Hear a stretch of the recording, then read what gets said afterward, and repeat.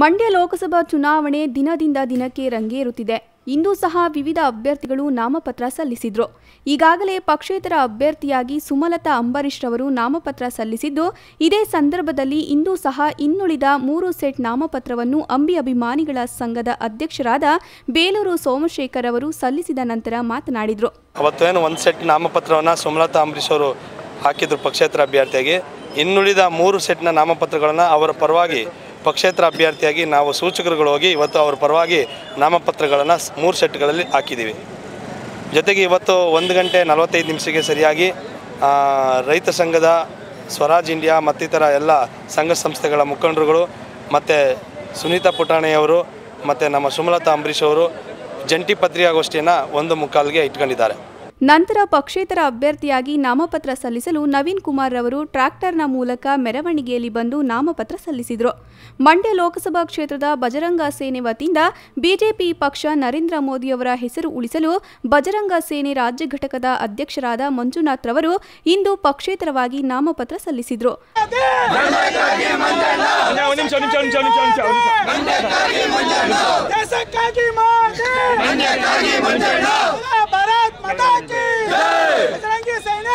ಈ ದಿವಸ ಮಂಡ್ಯ ಲೋಕಸಭಾ ಕ್ಷೇತ್ರಕ್ಕೆ ಮಂಡ್ಯ ಜಿಲ್ಲೆಯ ಸಮಸ್ತ ನರೇಂದ್ರ ಮೋದಿ ಅಭಿಮಾನಿಗಳ ಪರವಾಗಿ ಮತ್ತು ಬಜರಂಗ ಸೇನೆಯ ಹಿಂದುತ್ವದ ಶಕ್ತಿಯ ಪರವಾಗಿ ಇವತ್ತು ನಾನು ನಾಮಪತ್ರವನ್ನು ಸಲ್ಲಿಸ್ತಾ ಇದ್ದೇನೆ. ನಮ್ಮೆಲ್ಲರ ಆಶಯ ಇಷ್ಟೇ ಆಗಿತ್ತು, ಇಡೀ ದೇಶದಲ್ಲಿ ಇವತ್ತು ಬಿಜೆಪಿಯ ಅಲೆ ನರೇಂದ್ರ ಮೋದಿಯ ಅಲೆ ಇರಬೇಕಾದ್ರೆ ಮಂಡ್ಯದಲ್ಲಿ ಅಭ್ಯರ್ಥಿಯನ್ನೇ ಹಾಕದೆ ನಮ್ಮ ರಾಜ್ಯದ ವರಿಷ್ಠರು ಇಲ್ಲಿ ಮೋದಿ ಅಲೆಯನ್ನು ಕುಗ್ಗಿಸುವಂಥ ಕೆಲಸವನ್ನು ಮಾಡಿದ್ದಾರೆ. ಸಾವಿರಾರು ನರೇಂದ್ರ ಮೋದಿ ಅಭಿಮಾನಿಗಳು ಯಾರಿದ್ದಾರೆ ಅವರೆಲ್ಲರ ಆಶಯದೊಂದಿಗೆ ನಾನಿವತ್ತು ಅಭ್ಯರ್ಥಿಯಾಗಿ ನಾಮಪತ್ರ ಸಲ್ಲಿಸ್ತಾ ಇದ್ದೇನೆ. ಇದು ಯಾವ ಪಕ್ಷದ ವಿರುದ್ಧ ಅಥವಾ ಯಾವ ವ್ಯಕ್ತಿಗಳ ವಿರುದ್ಧ ಕೆಲವರು ನಾನೇನಾದರೂ ಅಭ್ಯರ್ಥಿ ಆದರೆ ಸುಮಲತಾ ತೊಂದರೆ ಆಗುತ್ತೆ ಅನ್ನುವಂಥ ಮಾತನ್ನು ಕೆಲವರು ನನಗೆ ತುಂಬ ಜನ ಕರೆ ಮಾಡಿ ಹೇಳಿದರು. ಒಂದು ಮಾತು ಹೇಳಲಿಕ್ಕೆ ಇಷ್ಟಪಡ್ತೀನಿ ನಾನು.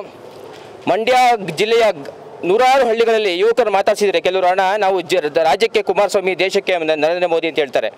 ಅಂದರೆ ಮೋದಿಯ ಬಗ್ಗೆ JDS ಕಾರ್ಯಕರ್ತರಿಗೂ ಸಹ ಅಷ್ಟೇ ಅಭಿಮಾನವಿದೆ, ಕಾಂಗ್ರೆಸ್ನಲ್ಲಿರೋ ಕಾರ್ಯಕರ್ತರಿಗೂ ಸಹ ಅಷ್ಟೇ ಅಭಿಮಾನ ಇದೆ, BJಪಿಲಿರುವಂಥ ಕಾರ್ಯಕರ್ತರಿಗೂ ಸಹ ಅಷ್ಟೇ ಅಭಿಮಾನ ಇದೆ. ಅವರೆಲ್ಲರ ಒಟ್ಟು ಅಭಿಪ್ರಾಯದ ಅವರೆಲ್ಲರ ಒಟ್ಟು ಆಶಯದೊಂದಿಗೆ ನಾನು ಇವತ್ತು ಅಭ್ಯರ್ಥಿ ಆಗ್ತಾ ಇದ್ದೀನಿ.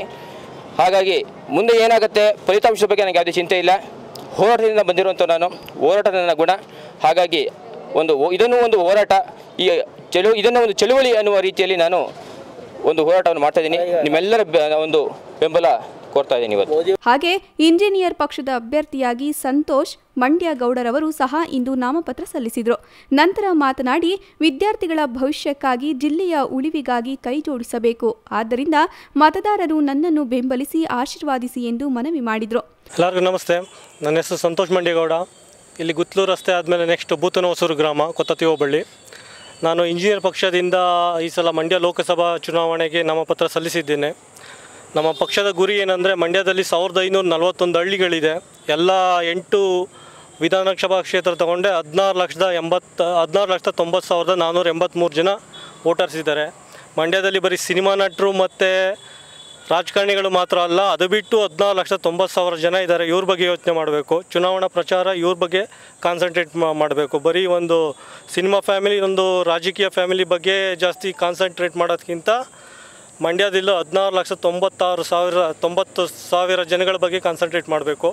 ನಮ್ಮ ಪಕ್ಷದ ಗುರಿ ಅಂದರೆ ಪ್ರತಿಯೊಂದು ಊರಲ್ಲೂ ಸರ್ಕಾರಿ ಶಾಲೆನ ಅಭಿವೃದ್ಧಿಪಡಿಸೋದು ಒಂದನೇದು. ಎರಡನೇದು, ಪ್ರತಿಯೊಂದು ಊರಲ್ಲೂ ಕೆರೆ ಅಥವಾ ಕಟ್ಟೆ ಅಥವಾ ಕಲ್ಯಾಣಿ ಅಭಿವೃದ್ಧಿಪಡಿಸೋದು.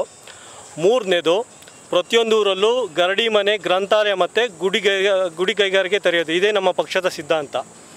ನಾವು ಈ ಲೋಕಸಭೆ ಮುಗಿದ ತಕ್ಷಣ ಪ್ರತಿಯೊಂದು ಊರಲ್ಲೂ ಒಬ್ಬೊಬ್ಬರು ರೆಪ್ರೆಸೆಂಟೇಟಿವ್ ಸಿಕ್ಕಿದ್ರೆ, ಪ್ರತಿಯೊಂದು ಊರಲ್ಲೂ 1541 ಹಳ್ಳಿಗಳಲ್ಲೂ ಒಬ್ಬೊಬ್ಬರು ರೆಪ್ರೆಸೆಂಟೇಟಿವ್ ಸಿಕ್ಕಿದ್ರೆ ಪ್ರತಿಯೊಂದು ಊರಲ್ಲೂ ನಮ್ಮ ಪಕ್ಷದ ಪ್ರಣಾಳಿಕೆ ಇಂಪ್ಲಿಮೆಂಟ್ ಮಾಡ್ತೀವಿ. ಸರ್ಕಾರಿ ಶಾಲೆ, ಕೆರೆ ಕಟ್ಟೆ ಅಥವಾ ಕಲ್ಯಾಣಿ, ಇನ್ನೊಂದು ಗರಡಿ ಮನೆ, ಗ್ರಂಥಾಲಯ, ಗುಡಿ ಕೈಗಾರಿಕೆ, ಇಷ್ಟನ್ನು ಇಂಪ್ಲಿಮೆಂಟ್ ಮಾಡ್ತೀವಿ. ಇಷ್ಟೊಂದು ಸ್ಥಾಪನೆ ಮಾಡ್ತೀವಿ. ಇದು ನಮ್ಮ ಪಕ್ಷದ ಗುರಿ. ಒಟ್ಟಾರೆಯಾಗಿ ಎಲ್ಲ ಅಭ್ಯರ್ಥಿಗಳು ಕಾರ್ಯಕರ್ತರ ಜೊತೆ ಘೋಷಣೆ ಕೂಗುತ್ತಾ ಇಂದು ನಾಮಪತ್ರವನ್ನು ಸಲ್ಲಿಸಿದರು.